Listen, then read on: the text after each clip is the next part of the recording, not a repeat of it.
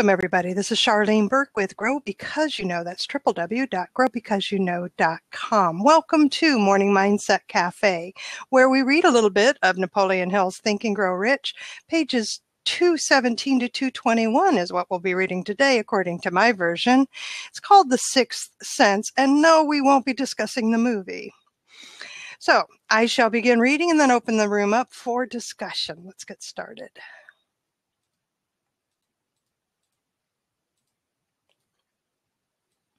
Chapter 14, The Sixth Sense, the door to the Temple of Wisdom, the 13th step toward riches. The 13th principle is known as the Sixth Sense, through which infinite intelligence may and will communicate voluntarily without any effort from or demands by the individual. This principle is the apex of the philosophy. It can be assimilated, understood, and applied only by first mastering the other 12 principles.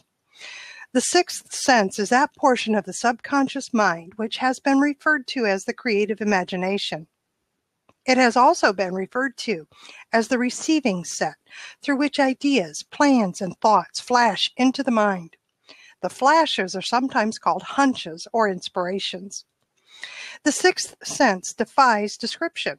It cannot be described to a person who has not mastered the other principles of this philosophy, because such a person has no knowledge and no experience with which the sixth sense may be compared.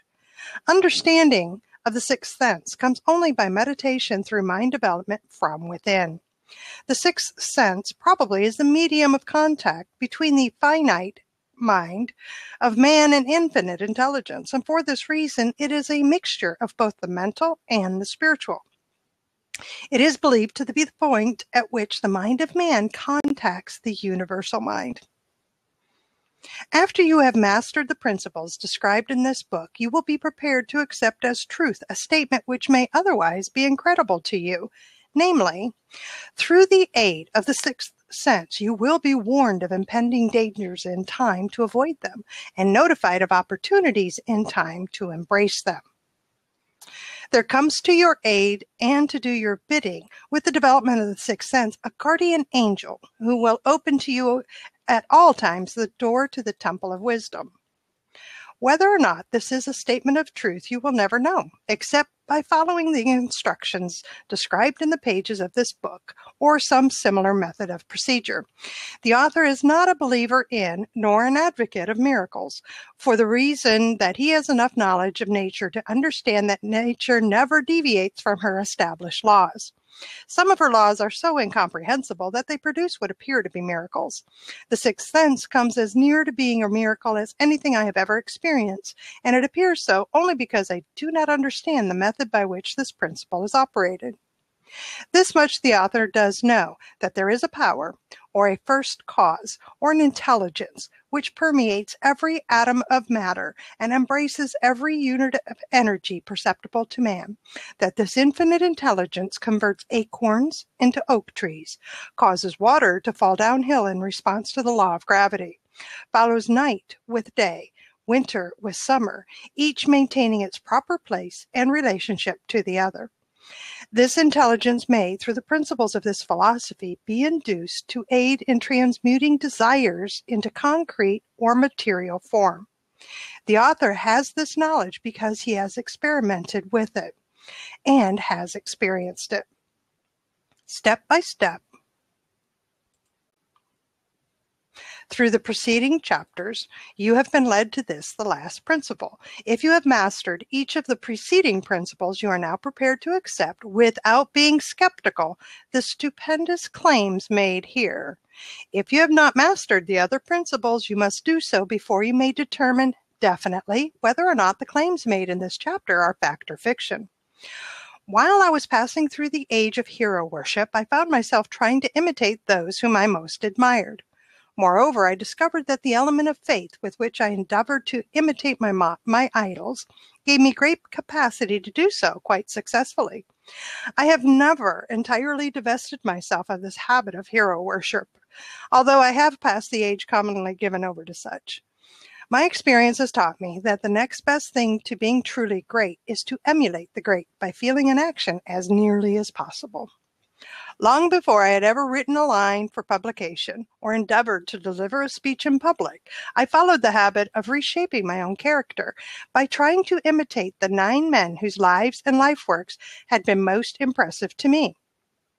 These 9 men were Emerson, Paine, Edison, Darwin, Lincoln, Burbank, Napoleon, Ford, and Carnegie. Every night over a long period of years, I held an imaginary council meeting with this group whom I called my invisible counselors. The procedure was this. Just before going to sleep at night, I would close my eyes and see in my imagination this group of men seated with me around my council table. Here I had not only an opportunity to sit among those whom I considered to be great, but I actually dominated the group by serving as the chairman. I had a very definite purpose in indulging my imagination through these nightly meetings. My purpose was to rebuild my own character so it would represent a composite of the characters of my imaginary counselors. Realizing as I did early in life that I had to overcome the handicap of birth in an environment of ignorance and superstition, I deliberately assigned myself the task of voluntary rebirth through the method here described. Building character through auto-suggestion. Being an earnest student of psychology, I knew, of course, that all men have become what they are because of their dominating thoughts and desires. I knew that every deeply seated desire has the effect of causing one to seek outward expression through which that desire may be transmuted into reality. I knew that self-suggestion is a powerful factor in building character, that it is, in fact, the sole principle through which character is built. With this knowledge of the principles of mind operation, I was fairly well armed with the equipment needed in rebuilding my character. In these imaginary council meetings, I called on my cabinet members for the knowledge I wished to each to contribute, addressing myself to each member in audible words as follows. Mr. Emerson, I desire to acquire from you the marvelous understanding of nature which distinguished your life. I ask that you make an impress upon my subconscious mind or whatever qualities you possessed, which enabled you to understand and adapt yourself to the laws of nature. I ask that you assist me in reaching and drawing upon whatever sources of knowledge are available to this end. Mr. Burbank, I request that you pass on to me the knowledge which enabled you to so harmonize the laws of nature that you caused the cactus to shed its thorns and become an edible food. Give me access to the knowledge which enabled you to make 2 blades of grass grow where but 1 grew before, and helped you to blend the coloring of the flowers with more splendor and harmony, for you alone have successfully gilded the lily. Napoleon, I desire to acquire from you, by emulation, the marvelous ability you possessed to inspire men and to arouse them to greater and more determined spirit of action. Also to acquire the spirit of enduring faith, which enabled you to turn defeat into victory and to surmount staggering obstacles. Emperor of fate, king of chance, man of destiny, I salute you. Mr. Paine, I desire to acquire from you the freedom of thought and the courage and clarity with which to express convictions, which so distinguished you. Mr. Darwin, I wish to acquire from you the marvelous patience and ability to study cause and effect without bias or prejudice, so exemplified by you in the field of natural science. Mr. Lincoln, I desire to build into my own character the keen sense of justice, the untiring spirit of patience, the sense of humor, the human understanding, and the tolerance, which were your distinguishing characteristics. Mr. Carnegie, I am already indebted to you for my choice of a life work, which has brought me great happiness and peace of mind. I wish to acquire a thorough understanding of the principles of organized effort, which you use so effectively in the building of a great industrial enterprise. Mr. Ford, you have been among the most helpful of the men who have supplied much of the material essential to my work. I wish to acquire your spirit of persistence, determination, poise, and self-confidence, which have enabled you to master poverty, organize, unify, and simplify human effort, so I may help others to follow in your footsteps. Mr. Edison, I have seated you nearest to me at my right because of the personal cooperation you have given me during my research into the cause of failure and success. I wish to acquire from you the marvelous spirit of faith with which you have uncovered so many of nature's secrets, the spirit of unremitting toil with which you have so often wrested victory from defeat. I'm going to stop there. Good morning, everybody. Cindy, good to see you. So glad you could join us. Glad you're here. Eric, good to see you here. Now, I stopped there because the reading continues with details of how each of those helped him to develop his character. But I also stopped there because we have definite outline of how to apply that principle of autosuggestion in a manner that truly has a beginning and an end. There's a reason to deploy it beyond just changing of emotions, right?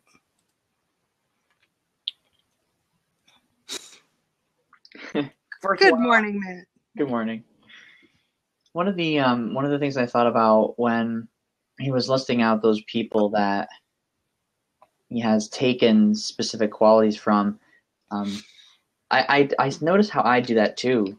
There's a really good video where Neil deGrasse Tyson talks about how having a single role model is kind of an overrated idea, because if you have like one person always has faults and weaknesses.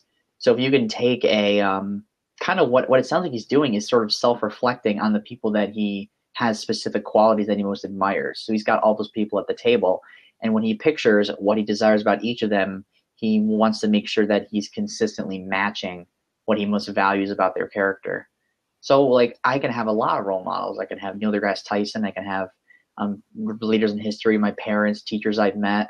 There are a lot of people I can count on my fingers that I admire and specific things about them. I like that. And I'll tell you what I like about it is you're familiar with what I did earlier, which was to replace the committee members that I had in my head. They were the naysayers, the ones that I had allowed a seat at the table that kept me from doing a lot of things. And I could name them. I could name them, and I could hear specifically the things that they had told me that somehow stuck with me, but they did. And it was from years ago and yesterday. And I wrote that letter and fired every one of them. And, I still have the letter. Yes, I had to read it again. And I named them, and I fired them, and I replaced each one of them specifically with people that have been supportive of me, have had encouraging things to say. And now I'm realizing after reading this, how much more I could do with this. That the details that he is actually putting out of what he wants from each individual, and as you said, is a mirror to what is already inside him. That's what I heard you say. It's already inside him. But what he's doing is he's recognizing it in somebody else as what he needs to grow. Or it could be that he doesn't see that he has it inside him. But either way, by recognizing that I want this trait from you and saying it on a regular basis allows him to tap into that trait to be able to grow it and to change his character. I love that. I also, years and years ago, when I was young, back in the day, what the hell? I can be as young. I know but when you've got 30, 40 years of experience in between, it does take some time to recall. So, and that's what I'm doing. I'm recalling in my teens and into my 20s, being told, to follow somebody, to have a role model, and being confused because I had seen right up front and in my own experience that individuals are fallible. And I do not put people on pedestals. It had never made sense to me to put somebody on a pedestal. And that's the way I took that. That's the way I understood somebody that told me, here's your role model. Here's who you're going to follow.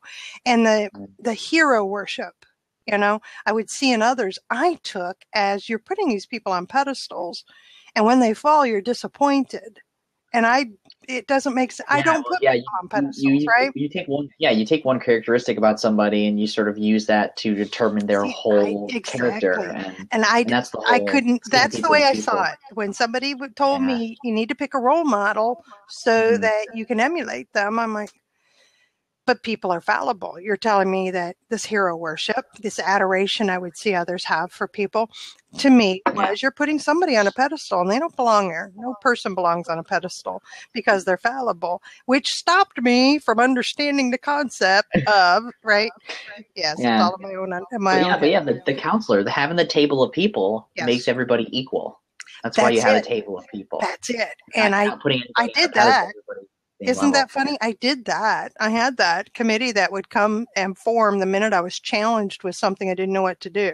And they were the first ones to gather and tell me why I couldn't do it, why I wouldn't be able to succeed, what was wrong with me, and all of that stuff. Today they gather and they say, dang, good job. You need to move forward because I can see them all, right? Yeah. And what I'm seeing is that I can actually, why is it that they're part of my committee now? And I can tell you, it's not just because they say good things about me, because they're pretty awesome people that I've come across that I respect and I admire. And I'm going to take what he's done here and really think on why is it okay why did I invite them to sit? Beyond the ability to influence me with that positive reinforcement. Why them? What is that I admire? And recognize it and say it aloud as he's saying and flesh them out as my committee. And instead of being we're only going to meet when presented with a challenge or a problem, maybe I could invite them to meet regularly. And do you have I was just gonna say, are people at your table like people you've met? It's probably people in the long term, but are they like still alive? Because a lot of the people that I admire are often not often people from history, but also people that I know very, very closely and that have shared a lot with me. So like mentors I've had and people I've watched YouTube videos on. And everybody who is currently on the committee has had a positive influence on my life. There are those in history that have traits that I admire, that I'm inspired by, that I'm motivated by, and could take a place at the table. I hesitate to do that. I've got a great imagination and a horrifying need to be a realist. So it is a conflict. I know. Yeah. It is a conflict. The other funny thing that I do too is it's almost like because I've read so many books about leadership images that I don't so much know about the authors, but I know about their ideas, and I can sometimes call to mind the leadership images that they've taught me and say, well, hey, here's how this kind of philosophy works. That's not so much a person and of a quality they have, but that's more of an idea and how somebody sees something. So maybe that's kind of similar if it's the author that came up with it. Well, honestly, when I dropped in on the blab that you had, when you were discussing and sharing images of leadership, I'd never seen anything like that and was intrigued because that takes it away from the human aspect, that which I can do. I can handle having those images as it doesn't matter to me that the author was 200 years ago. It's like, I trust the science of Einstein, and he's dead, but it's not Einstein's quotes that really get me. It's the knowledge that he proved, right? It's the theories he put forth for us to explore. So, and others like that. I've got, goodness, you've got Euclid and Plato and the great philosophers that began, that in Greek time when they actually had true democracy and when it worked and things like that, and the philosophies and all that. Yeah. So I can take those ideas like you're talking about with the images, of which I want to learn more, by the way. So putting those into effect will probably be very, very helpful to me as well. Interesting. Yeah, it's fun. It's just fascinating. All right, so I'm all set. Yeah, you can start your day. I can talk forever. No, I did my first blab, and that was great. I probably talked more than I should have, but that's how you learn what works for you. Let people in and discuss things, because I could do like one or two images and then have people discuss it. So that's what I'm hoping you'll do, because I'd like to come into one and have that discussion and ask you questions, so I can learn how to do that. So All right. Good to see you, my Have friend. a wonderful day. Have a wonderful. Yes, happy Friday. Thank you, Matt. Anybody else want to jump in, join the discussion about autosuggestion? What can you do to change your character? What does it take? Omar, well, aren't you looking awesome? Thank you. Thank you. Good morning. Looking snappy, my friend. Yes. Thank you. Yes. 1 second, please. All right. I thought. I'll be back. Okay, I'll be here. Anybody else want to jump in? There's more than one seat, as you all know. Chuck. You better watch it. The audio's on. We can hear you. Yeah. Hello, Chuck. Good morning. Good morning. You know, this I love this idea because the other night I got to coach this woman, well, young girl to me, but I'll call her a woman, who is aspiring to get into politics. Mm-hmm. And I spoke to her about developing her own personal board of directors. And she kind of looked at me a little funny, and I said, I don't mean people that you admire that are not necessarily in the room, so to speak. If you have a creative and imaginative mind, this is actually a great idea. You know, there's that old saying, you know, the original bracelets, WWJD. Yeah. So you almost would say, So someone on my personal board of directors he's deceased, but it's one of my best friend's dads. So I would think, what would he do in this situation? Or someone might have Charlene Burke on their personal board of directors, or, you know, in their mind virtually, and think, what would Charlene say in this situation? And it's interesting because you can change your perspective just enough and have a little bit of insight into how someone else, or some empathy into how they might see a situation. It's amazing how we can understand how others can see into a situation differently. Yes. Even though we don't know what they're thinking. Yeah. But we know them well enough. See, that's why it's easier for me to do it with real people. Now, you know, somebody on my committee, she's dead now, but I knew her well. I mean, I had many a cup of coffee at her kitchen table. And essentially, if I were to look at the relationship from an outside point of view, she was the grandma that I had but didn't have access to, because we moved around a lot, and I only saw my grandparents once or twice a year, and that was it. And letter writing up until the time when they couldn't understand why I was writing the kind of things I was writing, and so we stopped. But they were supportive. You know, grandmas are great. And there's special things about my grandmothers that are just awesome. So Gwen essentially took the place of a grandmother, where she was direct and honest, no BS, you know, and thought I was the absolute smartest woman she had ever met in her life, which of course is why I kept going back for a cup of coffee. But she also gave me great knowledge and great wisdom, great life things that helped me to make decisions and to learn, you know. But I also helped her. I will state it right now. It's on the recording for anybody who knows me well, understands who Gwen was. I introduced her to my husband, and her first words were, "Oh my God, not him." Yes. Oh, yes. What a vote of confidence. Yes. And it was, yes. And I said, yes, that's him. And she says, oh, please, no. I said, yeah, that's him. And so it took her a few years, but he was as persistent with her as he was with me. And they turned into great, great friends. But yes, that was Gwen. And that's how close she was. You know, she was the first one that I told that who I fell in love with. And she was the first one of many that told me, not him. Anyway. Yeah, I think this is actually a good way.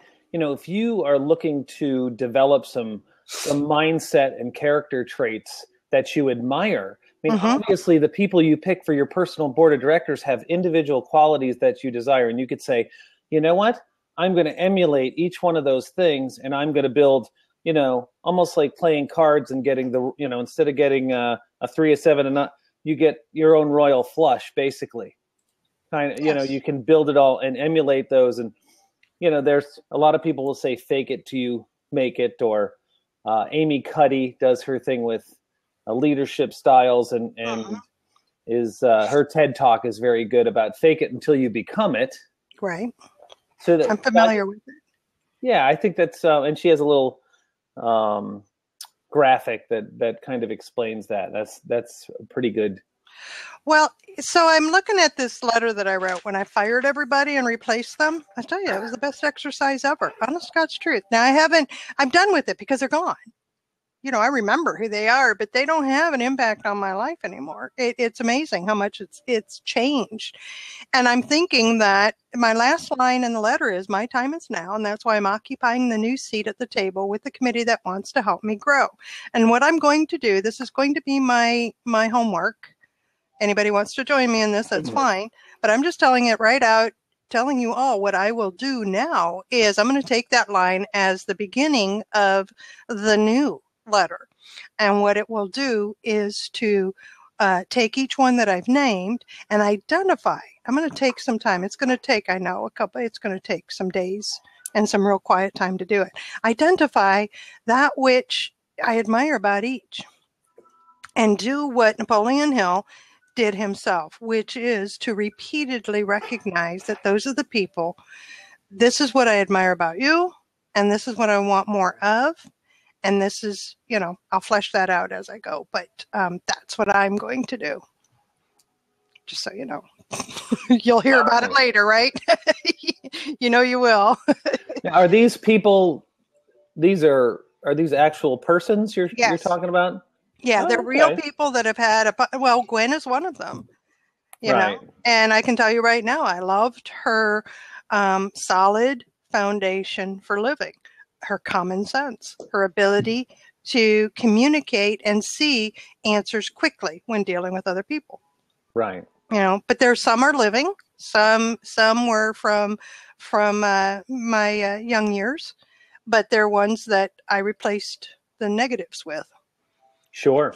And there's something I admire about them, obviously. It's not just that they say good things to me, but it is some people that I admire and I trust. So that's what I'm going to do. I think it's a great, I think it's a great exercise. I'm going to fire you from my mind or whatever, because you're a negative influence on me. And I'm going to hire some people that your own little personal internal corporation. I'm going to hire some people in my mind who are going to be positive for what I want. And I can call on them. And I do. When I'm challenged with something, now it is the committee meets and says, you can do it. I know you can because you've done something similar, or I'll help you. You'll be okay. Or calm down. They say the things that I know that they would say.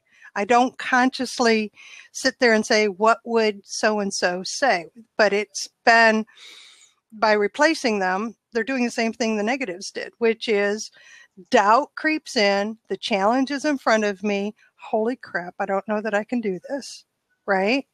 And suddenly it's flooded with, because that's me talking, and then they all meet up there and they get to talking, and it's helps me get over the anxiety and the fear and to move forward anyway. Mm-hmm. So I'm just going to expand on that a little bit, because I still struggle with seeing myself as other people see me. That's why I'm going to do it. Honestly, people tell me I'm a leader, and I just I don't see that, but okay. People tell me that I'm smarter than I think I am, and that is something that I've been battling. And people tell me other things that just, I'm not seeing myself that way.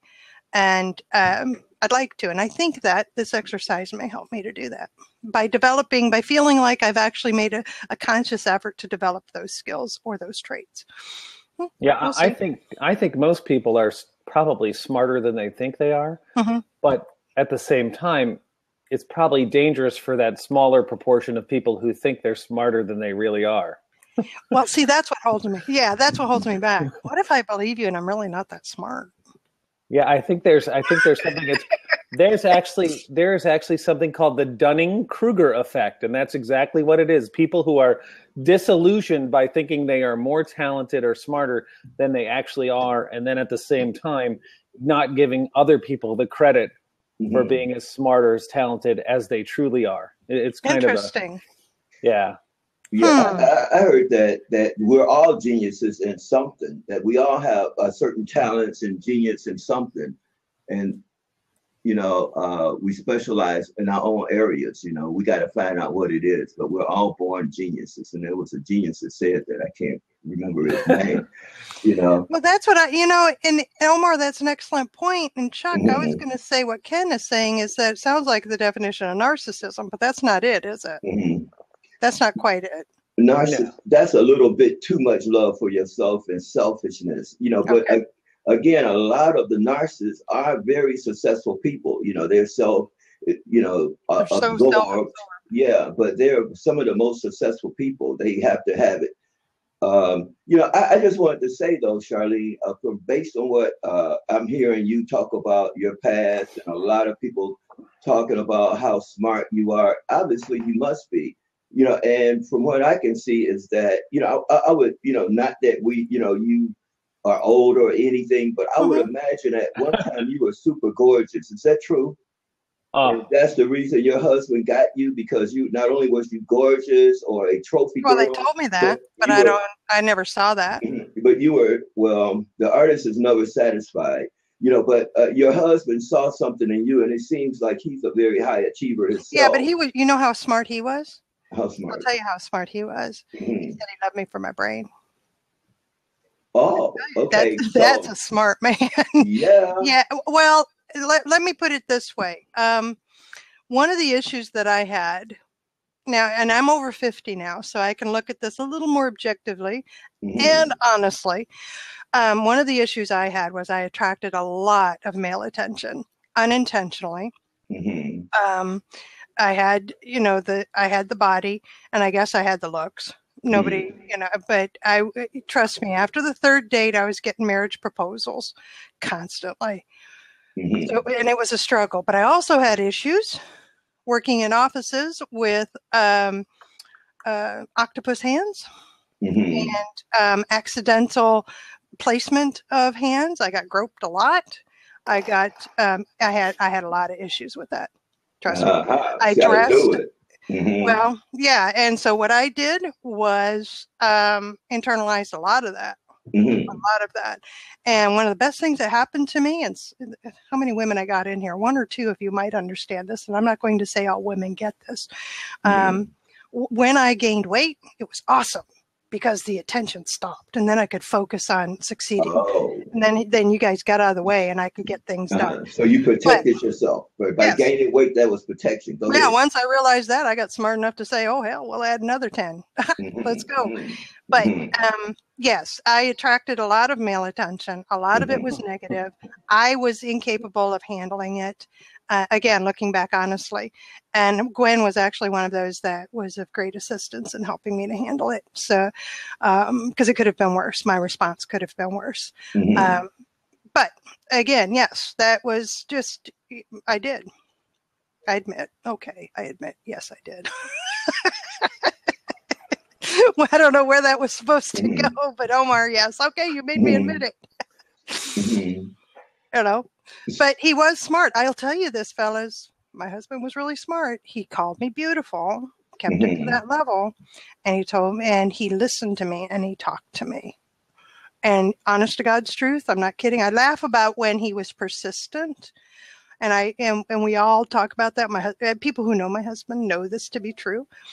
But it wasn't that he was chasing me and telling me constantly he loved me. He spent probably a good 7 or 8 months around me before he would tell me he loved me, because he listened to me. He talked to me. He encouraged me to talk. He wanted to know what was in my brain. And it took that long for me to start telling him the way I thought and how I saw the world and the things that I knew and the things that I was capable of. And he accepted that. So they got to that point, and then he told me he loved me, and we were cool. Okay, so what is it that attracted, besides his persistence, what was it that attracted you to him? Oh, his brain. His brain. Okay, Yeah, so there he's was an engineer at heart. Okay, so there was a meeting of the mind. Absolutely. Okay, well, would you say that he relied on you for guidance or balance? Oh, absolutely. We Okay? do that for each other. Yeah. So you guys was a mastermind before you even read the book. Y'all was Yes. in the same thing, right? Yes. Okay, and that's what. And he also, just so you know, everybody, he's also on the committee. He was never on the other committee, on the negative one. He is on the committee that I have today. Great. Just so you know. My thing, I just wanted to say, I really feel that that's one of the most valuable things that BLAP is offering here, that we can come together, that I can form a new committee right here at home. And, we can meet as if, Edison and Frank Firestone, the other committee that was part of Napoleon's Hill Committee, that we can do this on a regular basis. And since actually, I fired my guys today. I got interrupted. I told them, I don't want to talk to you no more. I don't want to deal with the trees. I got to stay single focused. I have to have a definite purpose.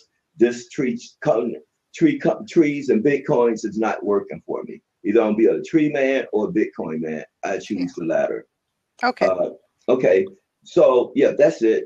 Meeting of mind. But you have an excellent point, Omar. You have an excellent point that those of us who are struggling to find people to emulate, to find role models, to understand how to do what Napoleon Hill's asking, what he's sharing he did, which is to find somebody and be able to take just that one piece or to find the character that we want for ourselves.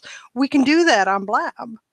We're being introduced to varieties of people. Some we are attracted to, some mentally we're attracted to, some spiritually we're attracted to, others we're repelled by. We all know how that happens.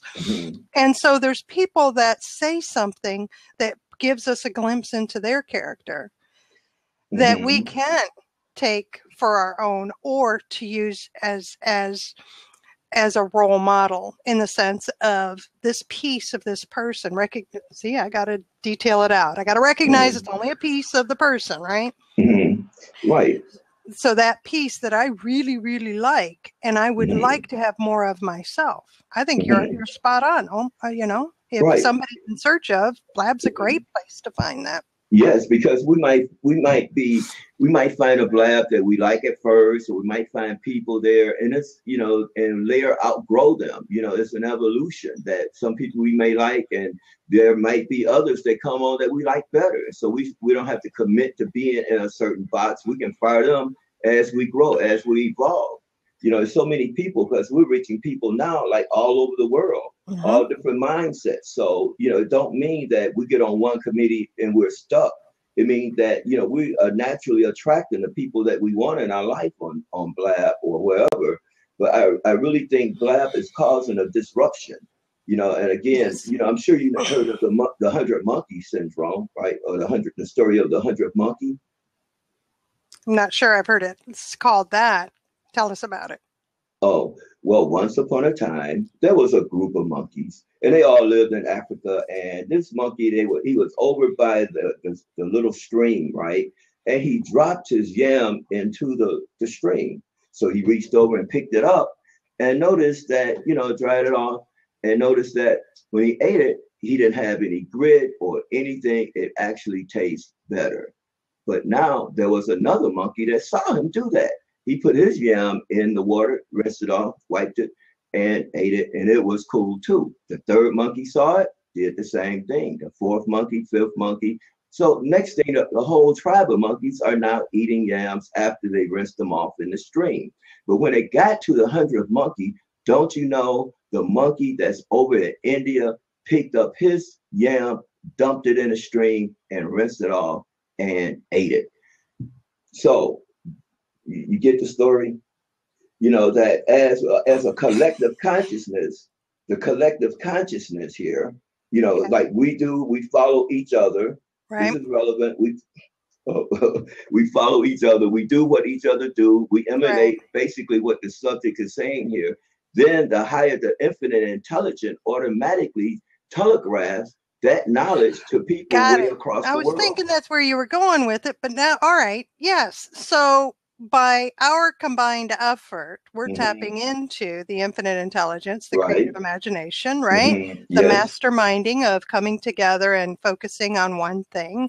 But at the same time, because we are all connected with energy as humans, that the same thing can then happen to somebody else by virtue of our activity. Bye, Chuck. Glad you were here. Great stuff.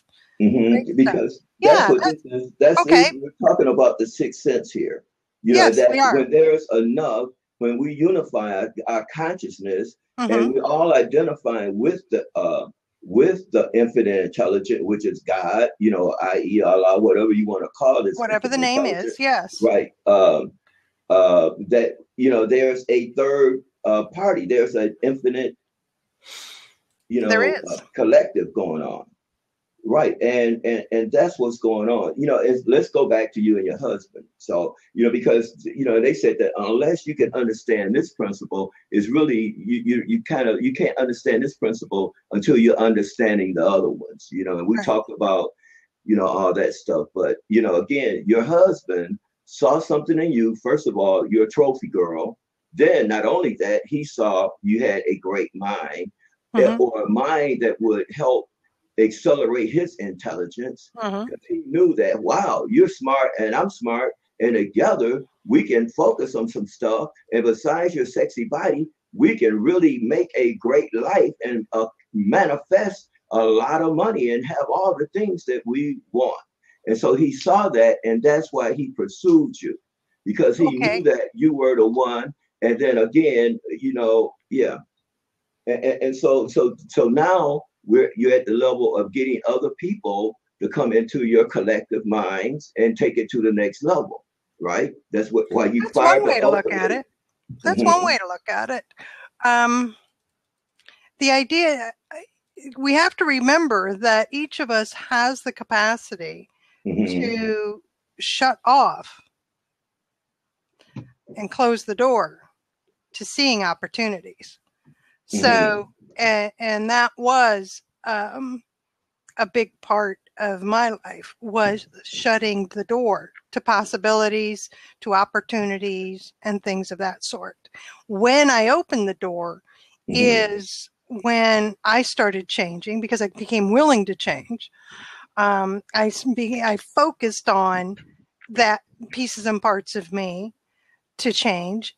I just didn't do it quite like Napoleon Hill is saying it. I said this before, where I sought people who had specific qualities, or I guess you could call it character, or experiences, more importantly, that I could tap into. And I asked, how do I do this? So one at a time, I tackled the barriers within me to being better and being more than who I was at the time. Now, what I like about what Napoleon Hill is talking about, number one, is I get it today. I did not get this. I would not have gotten this. I would not have understood this years ago. It would not have made sense, because I would have been stuck on, he's talking to dead people, and he didn't know them. Honestly, that's what I would have done. Today, I understand why he is doing the combination of the dead and the living. Today, I've read more biographies and understand how people can take that.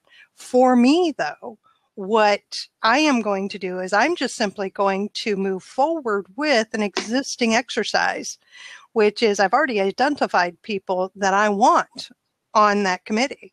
I've already identified them, and I already let them have influence in my decision making and in my day and how I approach things. So why don't I flesh them out and actually specify to myself why they have a seat at the table, why they're allowed there? Because what I'm seeing is that with that reading of Napoleon Hill, and actually saying through auto-suggestion, the repeated stating aloud and the conversing with individuals of, you know, why you have a seat at my table, will open me up to being better, to improving those pieces of myself, to again, no longer having to identify that I really need this skill or I really want to improve this one piece. Instead, looking at all the people that are already at the committee and letting that happen by virtue of identifying those things in them that are positive, that are things I admire. I mean, there's some great strength in some of these people, great strength, meaning they have such a backbone of steel that it's you can't bend them, you can't stop them. I don't have that. Is Ha at the table? Ha? No, okay. no, she's not at the table. Although she should be, because she always pours honey on me because she thinks I'm awesome. But no, these are people that all at the same time that all the negative people had been in my life, these positive people had been in my life. I had just chosen to focus on the negatives. I had chosen to bring those on as they were the ones that were going to be the committee in my head to continually keep me from doing things. So I chose those people who all along had been there. I just hadn't recognized them. I did recognize them and brought them in. So they're not on Blab, or they're local people or people that you can feel and touch. Oh yeah, these were real people throughout my life. So one of them is a teacher from 4th grade. So again, do you think that that we can do this on Blab? That you can have a table. Of course. And what I mean by that is that you can. So there's two ways to do it now. Two ways to view this. The way we're looking at it from Napoleon Hill's point of view is how can I be more and be better? And I can do that through identifying people who I admire and traits that I admire and focusing on that trait to awaken the trait in myself. Because that's the focus, right? The focus is for me to be more, to be better, to identify the individual traits that I want to grow. And how I can do that is by comparing it, having that comparison with somebody else. The other way we can do that is take that principle of identifying those that can be helpful and making me better and me more than what I am by recognizing the people that we meet through something like Blab we otherwise wouldn't have had contact with, and recognizing the attraction to that spirit or trait that they have, getting to know them and understanding that they can be helpful to me. You can also take it one step further and actually have them become a part of your personal mastermind group, where you develop that relationship and ask them, are you willing to mentor me? Are you willing to meet regularly with me? Are you willing to share what you know and who you are so that I can be better? So I think Blab can absolutely put that. I think it's a beautiful forum for being able to do that. But it takes us away from the individual here, me. What are my dominating thoughts and desires? And how can I use the principle of autosuggestion to change my dominating thoughts and desires, but also to be so connected to what I want, what I'm working towards, and how I want to be able to develop that sixth sense so that I can recognize opportunities, people. I can get inspired. I can get that burst of genius. And, he calls it inspiration. I've always called it inspiration. I've always trusted my own instinct and internal flashes of hunches or inspiration before I trusted somebody else's. Now that I have focus, especially on my business, put it on my business, because this has happened personally, but especially on my business. Now that I'm focused on the vision that I have for the business, I know what it's going to look like. I know what the end result is. That's what I'm working towards. I've got these people in my head that are going to help me get there by making me better. And I've got people around me, honestly, that are mentoring and able to tap into for guidance when I just don't know what to do, right? Now I can honestly say I really can trust my instincts and my gut and trust the hunches that come to me, because over time they've proven to be right. Proven by when I'm focused on something, whether it's changing myself or approaching something new, that I can trust my instincts. You know, I heard you tell Matt that you really enjoyed what he did with the vision. Did they do vision board? Was it a vision board? No. What he was doing is he called it it was a sharing from a book about leadership and the symbols of leadership. And he literally was taking symbols we're all familiar with and showing us, just drawing them on a note paper, you know, like a bell curve, what that looks like when people reach the peak of something, and how you take this and you visualize this first. Where am I on that curve? And he took a couple others, but I couldn't stay very long. And he was doing an overview, basically. He wasn't doing an in-depth anything. So I'm looking forward to him scheduling another one. How do you feel about a vision board as far as auto-suggestion go? A vision board and say affirmation tapes or self-hypnosis tapes. You know, I don't think that existed when the book was wrote, but do you find that valuable? But that's what he's doing. That's what he's doing on his own before the recording, you know, taking advantage of radio or anything like that. He was doing his own auto-suggestion. Yeah, absolutely. I believe in vision boards and having a recording and having it continuously play subliminally absolutely has an effect. Now we're going to go into my journey into neuroscience and psych and abnormal psych. In the marketing world, the use of subliminal messages became outlawed.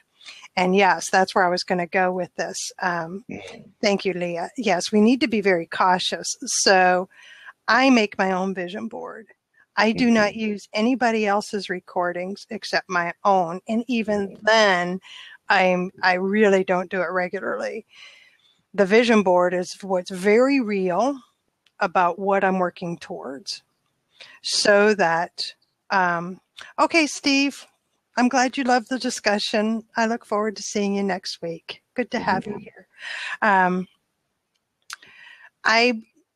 Because it's been proven, and I can bring up the studies for you over the years where it's been proven that somebody else is going to have control over your thoughts. That when you do the autosuggestion with somebody else's words, somebody else's experiences, somebody else's thoughts, then you lose control of yourself. And that scares me. So I've never really been drawn to that. But it also doesn't, like I said, it also helps that I did some study. I've been in marketing since the early 80s. And when they outlawed, back when in the 60s, 70s, they began outlawing subliminal messages because there is great influence there. And I can gain control of a mob. I can gain control of a group of people. Use of subliminal messages. I'm also leery. I told you earlier, I'm leery of putting anybody on a pedestal. So when I see religious leaders who have great followings, the influence they have over the following is tremendous. And I respect those who respect the responsibility that they have and take it seriously. But again, I'm not a crowd follower. I don't herd well. I'm a very independent thinker. And part of it is because that's the way I'm made. Part of it is because I've learned along the way of watching and reading and education that there is great power in the ability to control your thoughts, Omar. Because I know that your thoughts directly impact your actions. And if I want a direct result to happen, take a look.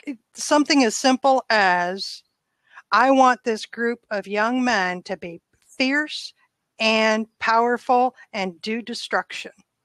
So I get out the punk music that has beats that are hundreds of times faster than they should be. You can't dance to it, but it hypes you up, right? Combine that with intense beat in the background. This is just music. Intense beat in the background of metal music. That's where I'm going with it. Yes, of heavy metal music. It won't take long. it won't take long before that testosterone level is up and in use, and they are so hyped, and they need to express that energy. They need to get it out. So what do? You can get, this is what can happen. I've seen it. I've seen it in other mobs. You can get them to a state where now all it takes is the leader to say, now go fight. Now go kill. Now go after. Now go win. You see it in sports, right? Especially in the New Zealand, the Kiwi soccer team. They bring in ancient warrior dance and sound to get them up, to scare the bejeebies out of the other team, but to get them in a state so that they can win. Other people can do that to you, and I recognize it most of the time, and I walk away. Most of us have seen it. Yes, Trudy. I'm not surprised that you've seen it. Most of us have. Some can't recognize it for what it is. But knowing all that is why I'm attracted to what Napoleon Hill has been saying all along, which is it's me. It really is me that can see this, recognize it, be better, be more, by doing things for myself. And it's all based on the individual's level of integrity, of honesty, of awareness, of not harming any other person. That's why I like what Napoleon Hill is putting together. His studies show that these 500 some odd people he's been watching and interviewing, this is the way they were. And they were so successful because they were good-hearted people that lived with integrity, that had a foundation of do no harm to anybody else, be the best you can be, offer the best you can offer in exchange for the highest dollar somebody's willing to pay. You know, that all hits me because it's all about the individual. How much better can I be? I appreciate you saying that you got to watch who you listen to. But, I am a fan of Spotify, and on that I have a playlist, and one of them is A Millionaire Mindset. And I really like that. I haven't listened to it in a few weeks now, but on it says things that's pretty much generic, like I have a millionaire mind, I am prosperous, I am healthy, I'm prosperous, I'm happy, I'm peaceful, everything I want comes to me. And it just makes constant affirmations of things that's true for what I want, so I can identify with that. Another one that Wayne Dyer did, he's one of my favorite artists or philosophers because he was from Warren, Michigan. He passed away, and I think but he has a I am meditation sound frequency where there is no words and it's just sound, and it's resonating at the level of the I am frequency, which is really good. I think it's the 528 frequency, that I am. And, that's kind of like next level think and grow rich stuff, that. All right, hold on. Did I hiccup or did you, Omar?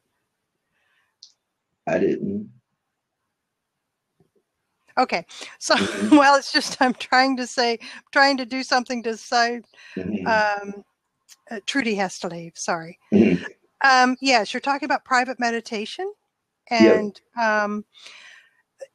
so hang on tight because I noticed I am at the top of the hour. So I want to close this down for the replay. Just for the recording. So hang on a second. We can continue the conversation. Okay.